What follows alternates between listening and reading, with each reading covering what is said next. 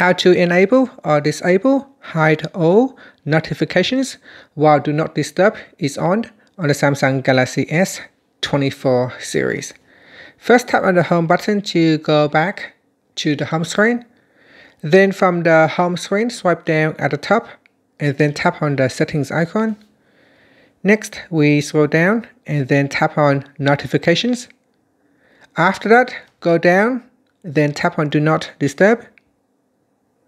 And in here, go down to the bottom and tap on Hide Notifications.